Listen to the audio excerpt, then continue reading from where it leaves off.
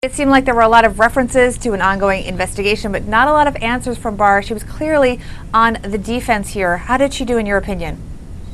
Well, she was in a difficult situation, but she does have the advantage that she is the new CEO. She was not around at the time that these events occurred, so she can't have complete information, but it doesn't look good when you're constantly referring to, we're investigating that right now.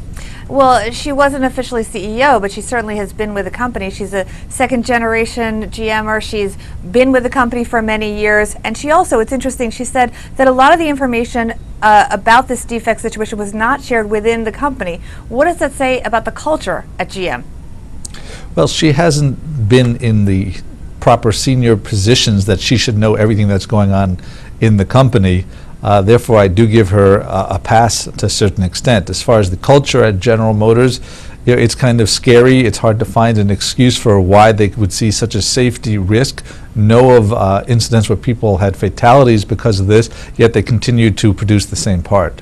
And speaking of the part, she was asked about it not meeting specifications. Her answer was there's a difference between a part not meeting specifications and being defective. I mean, is that really an acceptable answer? Well, it's an interesting parsing of the words, and there is truth to it, but it's something that you don't want to hear, especially when we're talking about cases where lives have been lost.